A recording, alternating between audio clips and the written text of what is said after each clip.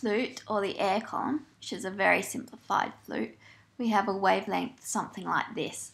So in this case, the wavelength is set by, so it's proportional to the length of the pipe.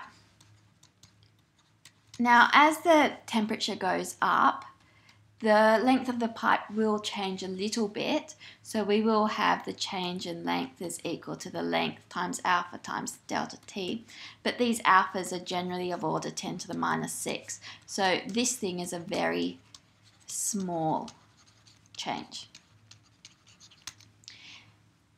And so the wavelength is really not changing very much. It's got a very small increase. Now, the velocity of sound, velocity is equal to the initial velocity over the new temperature over the initial temperature.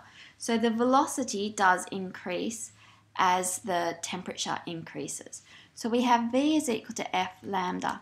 This is increasing just a little bit, and so this tells us that the frequency must increase as the temperature increases. Now, on a violin string,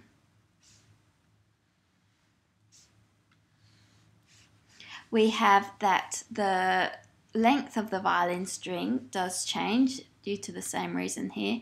The change in length is equal to length alpha delta T. So in this case, this is actually a more significant change compared to the other things. The velocity of the wave on the string is given by the square root of the tension over the mass per unit length. Now, we're not changing the tension, that's fixed on the violin by the little pegs at the end. Mu, the mass per unit length, is going to decrease a little bit as the length is decreasing, but this has got the square root here. So as this decreases, the velocity will increase just a little bit.